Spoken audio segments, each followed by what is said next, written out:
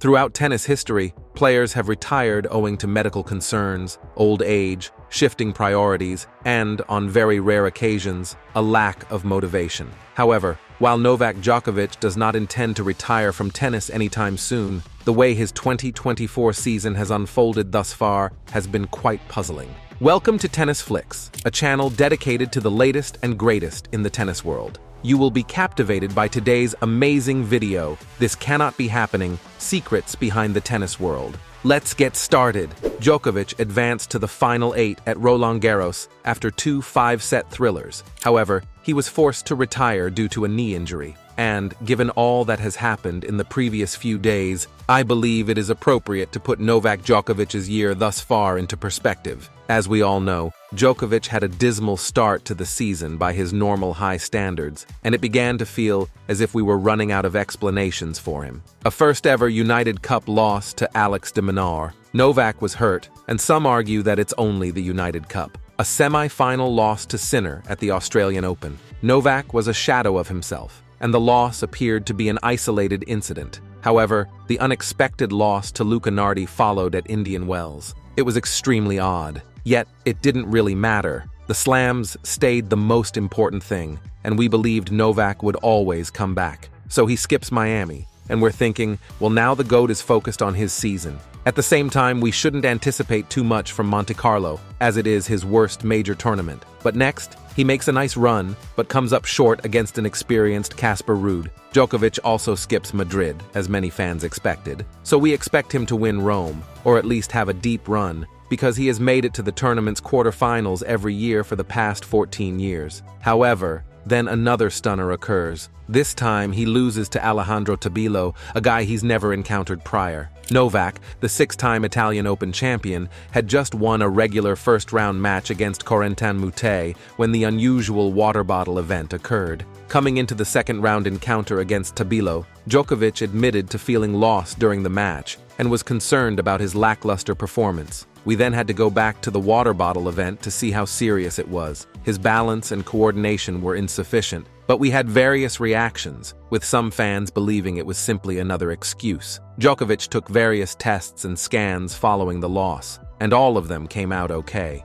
So, with few matches under his belt, Djokovic grabs a wild card to Geneva, hoping to fire up the engine ahead of Roland Garros. Novak celebrates his 37th birthday in style by defeating Yannick Hanfmann, becoming only the 3rd player in the Open era that is only behind Federer and Jimmy Connors. I witnessed flashes of brilliance during the match, and I believe that his forehand played a significant role. Hanfmann was up 3-love in the second and even had a break point to gain the double break, but Djokovic turned things around and won the next 6 games to finish the match in style. Djokovic saved 10 out of 11 break points, and I personally felt satisfied with the way he performed. Djokovic met Tallon Griekspoor in the next round, and to be fair, Griekspoor hit the ball better in the first set, leaving Djokovic in an impossible hole. Djokovic saved 4 set points at 4-5, either with an ace or a powerful serve that Griekspoor couldn't handle. The Joker went on to break Griekspoor and win the first set 7-5. Griekspoor would have been disappointed to let the set slip away from him,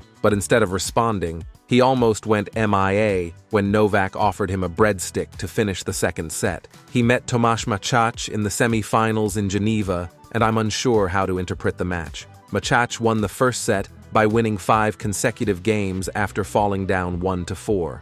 Novak wins 7 consecutive games, defeating Machac to force a final. Machac wins 6 consecutive games to defeat Djokovic and end the match. The match had an unusual twist, which is not common on the ATP Tour. However, we did notice Novak straining physically at times. He received a medical timeout at the conclusion of the first set and appeared much fresher in the second. He would, however, fade off in the powerful.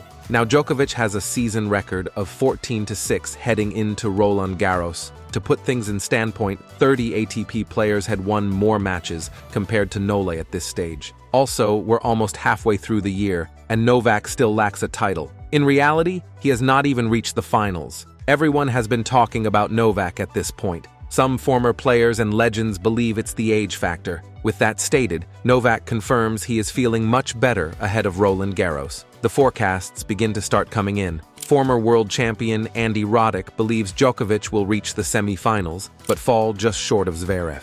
2024 French Open, Round 1.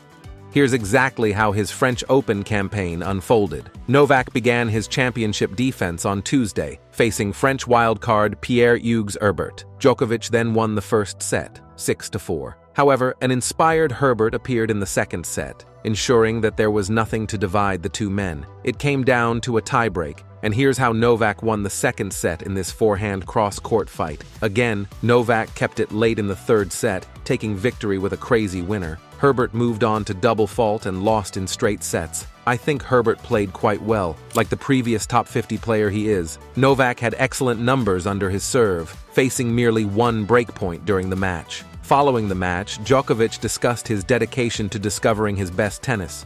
Round 2.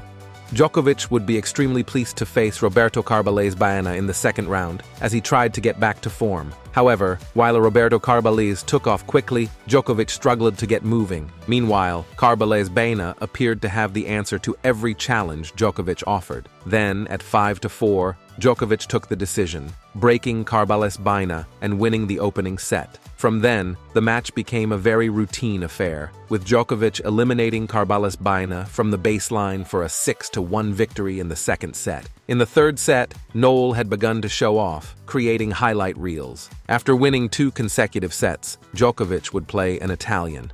Round 3.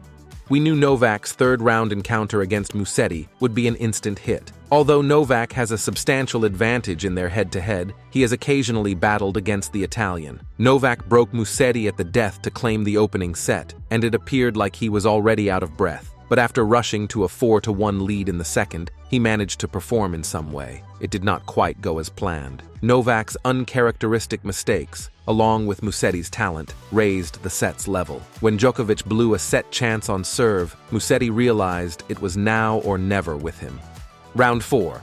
Djokovic played Francisco Cerundolo, the 23rd seed, in the fourth round. Both players had never met before. Cerundolo made it to the fourth round of the event for the second year in a row. Cerundolo's style surprised everyone. Novak got through the first set, playing some excellent tennis himself, yet then Djokovic became hurt, and his performance dropped in the next 2 sets. Today's video has come to an end. We looked at This Cannot Be Happening, Secrets Behind the Tennis World. We sincerely hope you found enjoyment in gaining insights into the secrets behind the tennis world. For more intriguing content, don't forget to comment on your favorite part of our video and why, like, subscribe, and click the notification bell. Until then, we look forward to seeing you in our next video. If you have a video idea for our channel, please comment and our team will respond immediately. Game, set, match.